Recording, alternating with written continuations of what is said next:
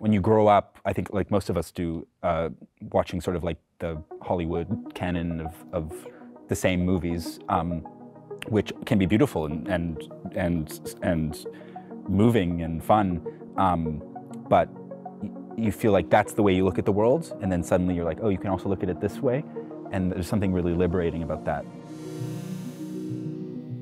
Hi, my name is Peter Canet, and I'm here with Connor Jessup, actor, writer, director, and one of the people behind the incredible new initiative, Queer Was Always Here. It's so great to have you here today, Connor. So you have teamed up with Sebastian Croft Yes. for a project called Queer Was Always Here. Yes. Which defines itself as a community dedicated to queer joy, queer history, queer art, three of my all-time favorite things.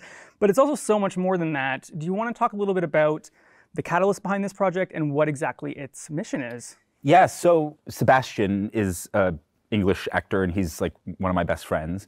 And last summer, got approached about doing this one-off charity T-shirt. And he knew he wanted to support queer causes, and he was trying to think of some image or something that resonated with that for him. And he remembered that when he was a little kid, his brother told him that some animals are gay too.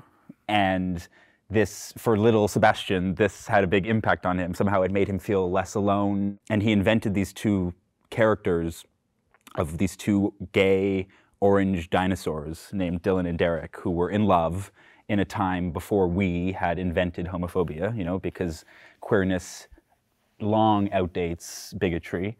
And people, for some reason, people really, really connected with that image and with that idea. And suddenly people were getting little Dylan and Derek dinosaur tattoos and printing them on phone cases and making tote bags and making their own T-shirts, and they were at prides and on every continent, and like it just became this like really sweet, lovely, warm community. And this summer we started talking about it in ways that it could become more of a long-term project and not just a one-off thing. And both of us are actors. We're both in the arts. We have a lot of friends in that world. We have a lot of queer friends in that world. And we were trying to think of something that we could offer that built on that sort of warm, inclusive, joyful space. So that's where sort of the organization Queer Was Always Here started, with the two gay dinosaurs. And its aim is to help basically displaced LGBTQ people around the world. So there's this amazing British charity called Choose Love, which is a very, very large charity that does work with refugees and displaced people. Unbelievable work in every corner of the planet. And we have partnered with them, basically. So we are like a sister organization. And so we fundraise for many, many grassroots organizations around the world who are doing work with queer refugees and displaced people. And those are people who are fleeing their home countries because of persecution, because of their sexualities and gender identities, or people who are fleeing broader conflicts like the war in Ukraine, but have very specific challenges and requirements because of their queerness. So there's a lot of people, it's maybe the most vulnerable, one of the most vulnerable sections of our community. So there's a lot of organizations on the ground doing unbelievable work who need support. So can you tell us a bit more about the communities that this project is benefiting?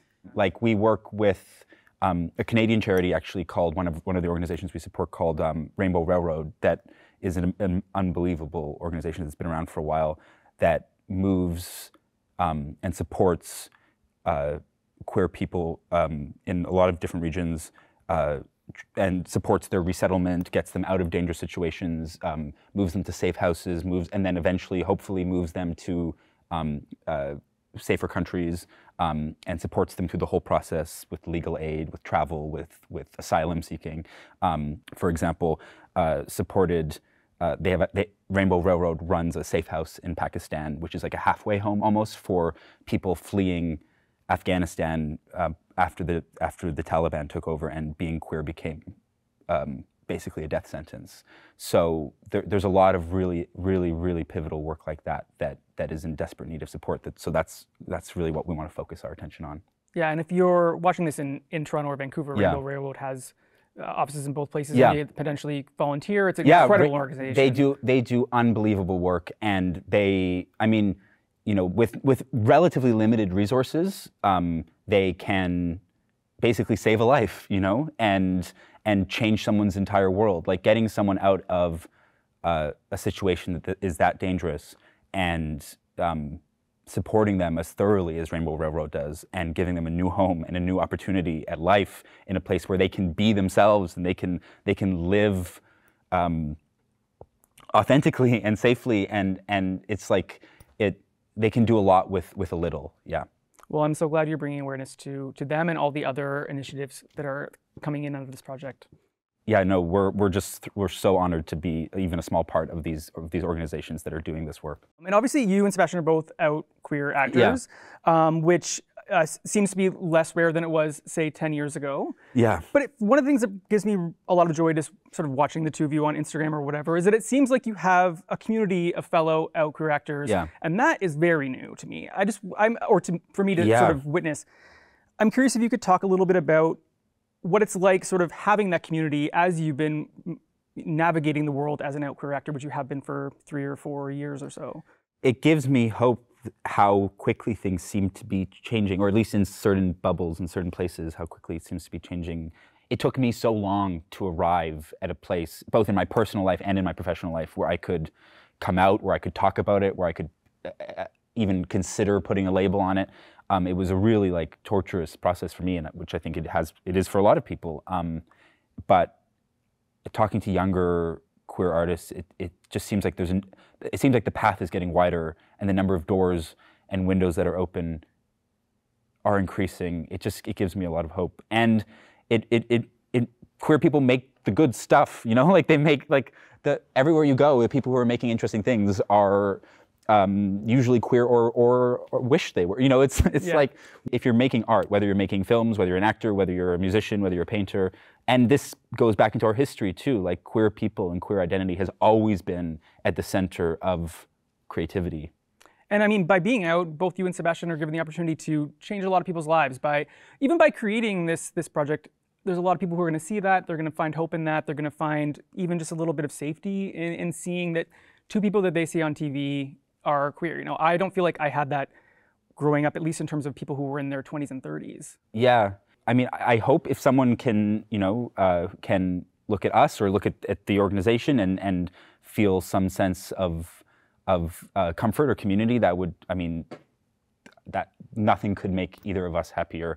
But also for me, coming out personally, I just felt like a little bit suffocated, you know, like a little, like I'd been working since I was a kid, and I'd played gay roles in things while being in the closet professionally, and there was a point where I was just like, why? You know, like I'm telling myself, and I'm telling my friends, and I'm telling my family that this is something that a part of myself that I love, and this is an essential part of myself. This is something that I wouldn't trade away if I could, and yet the way I'm behaving and the way that I'm not talking about things, like, if it's not shame or embarrassment or fear, what is it?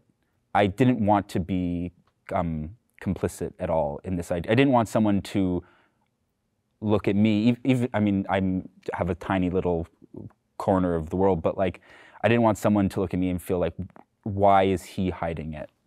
But it is still wild what is going on in terms of like people either choosing not to or feeling forced not to. I was just curious what your thoughts are on why that still is, because things have changed, but it does seem like there's a really intense amount of people who feel like they can't. Which, and you were just talking about how dark that was for you. Like, imagine doing that till you're 70 years old and creating like a fake family. I mean, I don't know. I think it's a few things. I think the culture is, as we see every time we open a newspaper, still and in some ways increasingly hostile to queer life, especially if you're not a white gay man, right?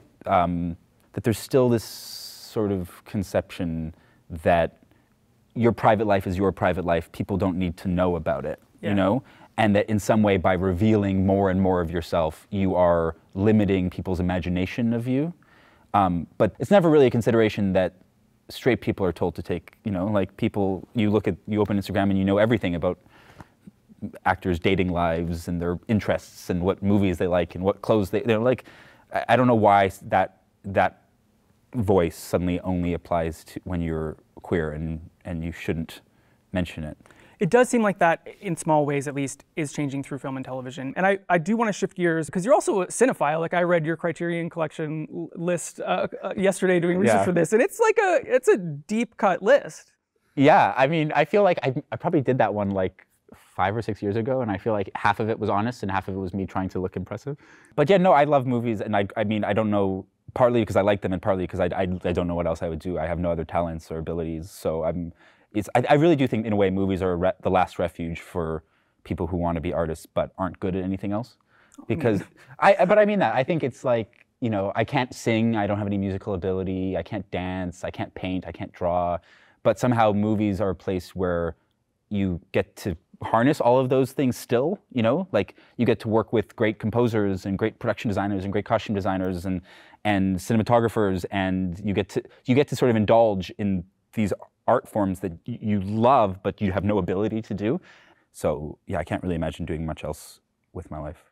I mean, I think most people, including myself, would argue that acting, writing, and directing are all incredible artistic capabilities, so I wouldn't sell yourself short. Although I don't know, I was talking to a friend about this the other day. I was like, my nightmare, like my vision of hell is a talent show. Okay. Like, I have, like, I couldn't think of a thing I could do on stage. It would be my nightmare. A monologue? Even that. Even that would terrify me.